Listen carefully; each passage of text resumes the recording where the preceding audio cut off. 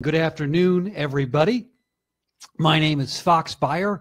I am an author, speaker, teacher, and coach, and I want to talk to you today a little bit about different paths that we go through in life.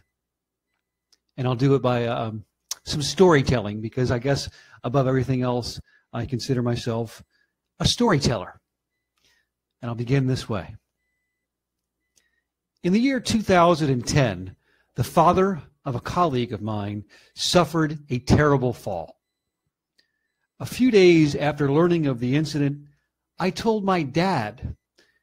All he did was fold his hands, look at me and say, "Fox, in life, count your blessings when you have them. And when you don't, try to work things out." My cousin Terry was always uniquely herself. In the early 1980s, she became the first female lifeguard in the history of Manasquan, New Jersey. She went on to enjoy a very successful career in the home decor industry, traveling all over the world. In 2013, she contracted a form of brain cancer. And recently, when talking about her life with her son Jimmy, Jimmy told me, "Fox, all Mom said you needed in life was your health." When discussing a related topic with my friend Johnny Tucker, he told me, "Fox, you've never heard of a man on his deathbed wanting more money. What he wants is more time. It takes and it teaches. We see it tick away from the bleachers. It passes and amasses, as seen by the lines on my face. On clocks and on watches, the same amount each day allotted. We are late, we are early, and we are hurried by the hands never replaced. As a young buck, I saw my future clear with visions of grandeur, oh dear. From penthouse to outhouse, all mine. I was just lied to by time. From young, naive, and romantic to old, surly, and cantankerous. Back when a greenhorn was amazed, to present day and all those yesterdays. Dad says, count your blessings without a doubt, and when you don't have them, try to work things out. I wish I were a robust rock that could break and fix and turn back the world's first clock. As a young buck, I saw my future clear with visions of grandeur, oh dear. From penthouse to outhouse, all mine. I was just lied to by time. In the mid-1990s, Jody O'Donnell was enjoying life with her husband, Kevin, and their newborn child. By the mid-1990s, Kevin contracted ALS, amyotrophic lateral sclerosis, and Jody went from full-time wife and mother to full-time caretaker. By early 2002, Kevin passed away, and Jody struggled over what to do next. When she Googled the phrase, "Hope Loves Company," to see if it had been patented. It had not been patented.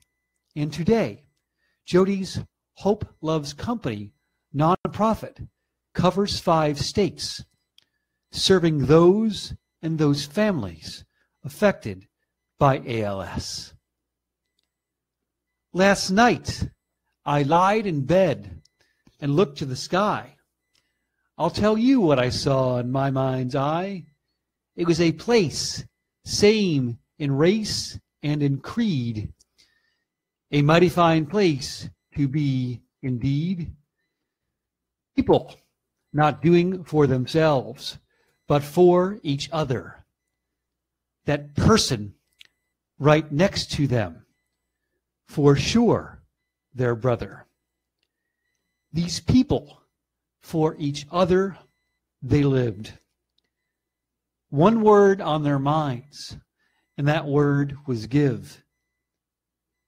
It was also free and void of things like bigotry, a mighty fine place to be indeed. Free of the incessant and the terrible. It was free of the obnoxious and the horrible. Last night, I lied in bed, and I dreamt for as far as my eyes could see. People, last night, I dreamt of a world that was free of disease. In life, you have very little control over what happens to you. And you also have very little control over the impact you have on other people. Because oftentimes, the impact you have on others is endless. This is the story of Kevin.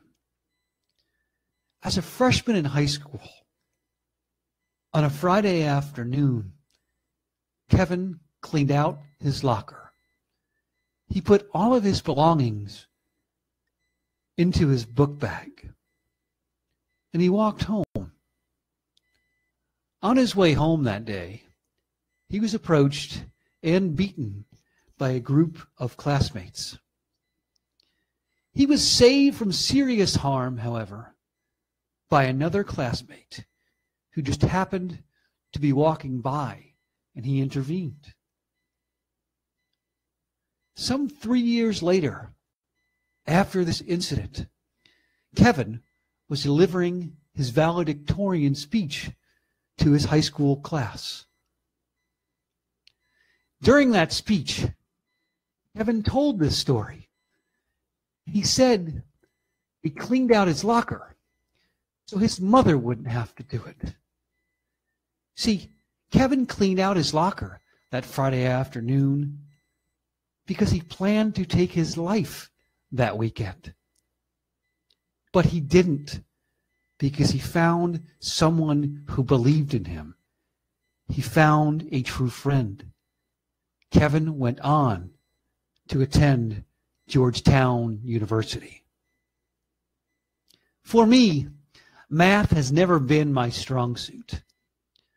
I can recall doing a math problem in college. I felt like I got Ohio for an answer. The fact of the matter is, I spent all day on that problem, and I still have not solved it. But that doesn't mean the math realm has not had an impact on me. It's 1991.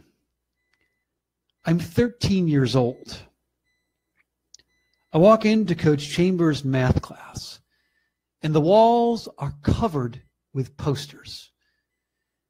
Many of them are posters of the Got Milk variety. Coach, on all of them, whited out the word milk and put math. Got math, he said. One poster, however, really caught my eye. Coach whited out the entire last line and wrote, "Overall, the classroom is a safe place."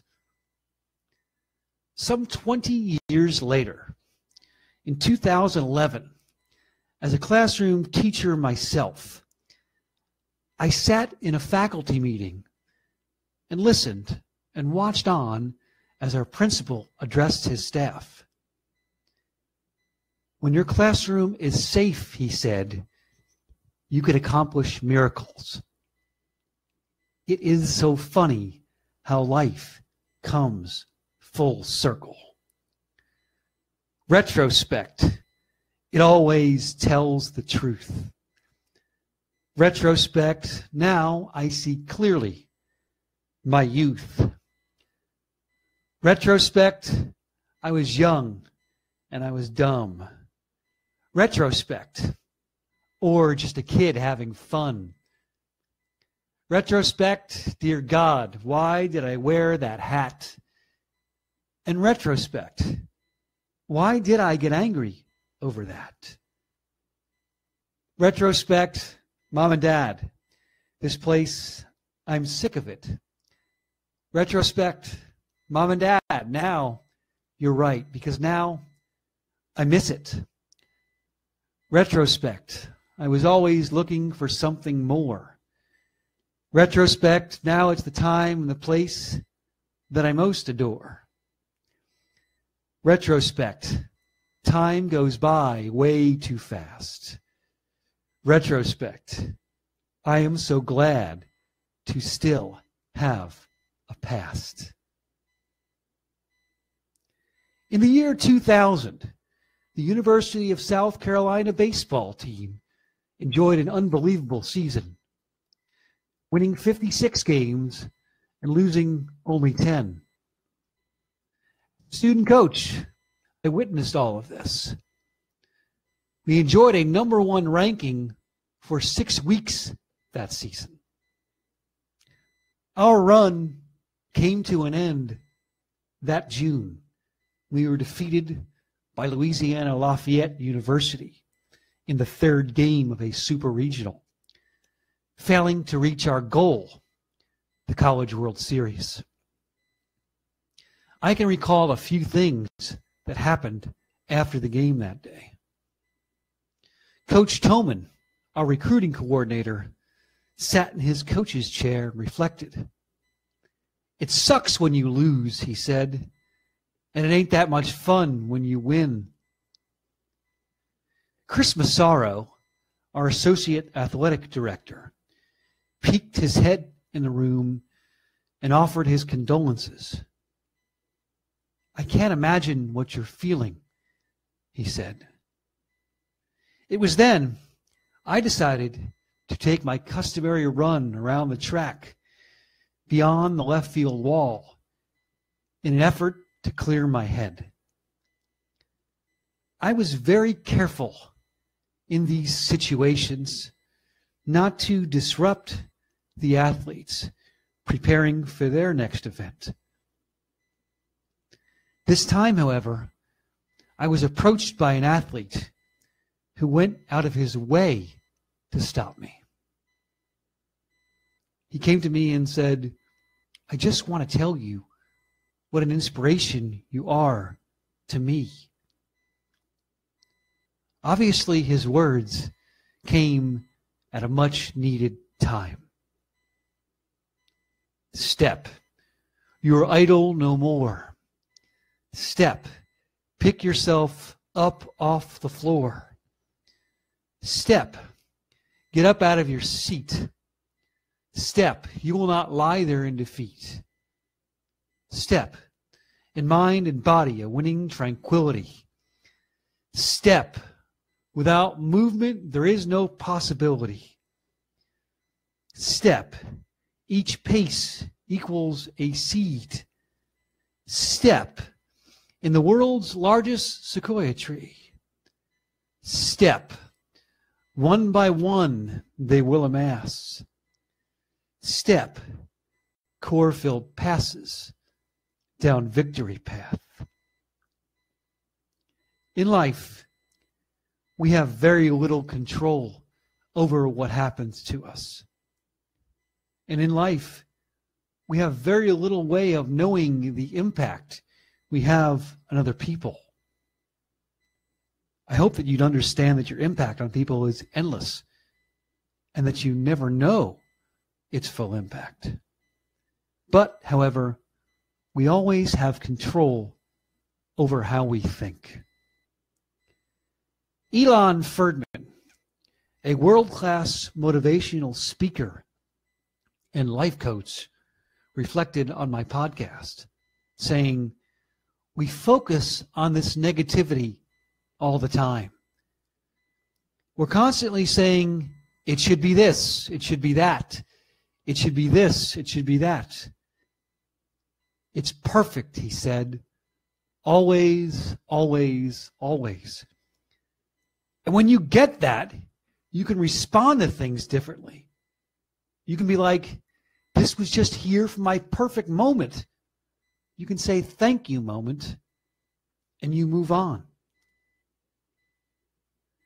This is the story of Holly. At 26 years old, Holly contracted a form of malignant cancer. A day before her passing, she wrote on her Facebook wall, I just wish we could stop worrying about the meaningless stresses in life. Just do all the good you can, she said, minus the bullshit. Last night, I lied in bed and looked to the sky. Once again, I will tell you what I saw in my mind's eye. It was a place, same in race and in creed. A mighty fine place to be, indeed. People not doing for themselves, but for each other. That person right next to them, for sure, their brother. These people, for each other, they lived. One word on their minds, and that word again was give. It was also a place free and void of things like bigotry. A mighty fine place to be, indeed. Free of the obnoxious and the terrible. Free of the incessant and the horrible. Once again, people, last night I lied in bed and dreamt for as far as my eyes could see. Last night I dreamt of a world free of disease. Again, we don't have much control over what happens to us in life. We have no way of knowing our full impact on people, but we do have control over how we think. So today, think about a different path. Take the path that Terry Soldati took. Take the path that Jody O'Donnell Ames took. Take the path that Kevin's friend took. Forgive yourself and take a hero's path. All of your life, you push it to the limit. You hope and you wish for a salary 6 digits, wanting the cash, the cake, and the glue, wanting to be better than anyone you ever knew, wanting it all through every minute, second, and passing hour. It's the coin that has the power. The times they fade and memories they pass. So I ask you, which is the currency that lasts? Is it the bank, your cash? My friend, I'm afraid that those things don't last. But what about time and advice you've passed on to family and friends? I think it's those things that don't have an end. I've come to one conclusion, all of you lads. Your impact on each other is the greatest currency you could ever have. And life can be marked by ups, downs, and incessant jealousies. But forgiveness is the one thing that gets the goat of your enemies. When you are bruised and you are battered, it will all be water under the bridge, but not with a snap of the fingers. because it takes time to forgive. Again, my name's Fox Beyer. I'm a teacher, author, speaker, and coach, and I'm just encouraging you today to realize 3 things. 1, in life, we have very little control over what happens to us. If you just listen to the previous summit, Michael Hofmann, he is a depiction of that. You have very little control over the impact you have on people. And you might not know the impact you have on people. If you heard my story, my 7th grade math teacher, Coach Chambers, he didn't know that he was going to have an impact on me 20 years later. I was just a kid, a 13-year-old kid who disliked math very much. But I saw those posters, and they all had an impact on me. But you do have control over how you think. If you constantly say to yourself, I should be here in this moment, it is easier to move on. And I hope those stories of Jody O'Donnell Ames, Terry Soldati, Kevin's friend, and the story of Holly, who did indeed post the day before she passed on Facebook. I hope those things had an impact on you. Take a hero's path. And my offer today, if you enjoyed what you heard and you want to hear more, email me off my website, foxbeyer.com. That's FOXBEYER.com. Fire me an email on the bottom of my home page of my website. I would be glad to send you a copy of my book, Letter Kindling, Igniting, Inspiring, and Evoking the Fire Within. It's got poems in it, many of which you just heard in this last presentation, which was called Paths. If you really like what you heard and you think my words could benefit your group, class, or organization, again, email me off my website, foxbeyer.com, FOXBEYER.com. Be inspired. Take good care. Tonya, back to you.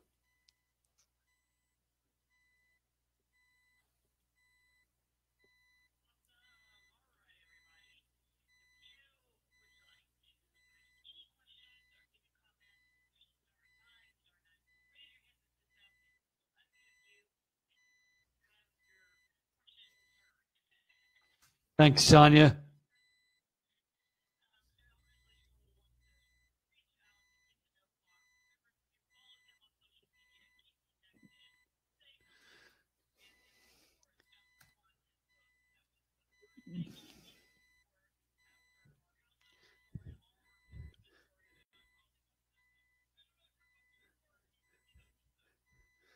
It's the least I could do. How are things on the Western Front, Tonya? Good. I'm glad.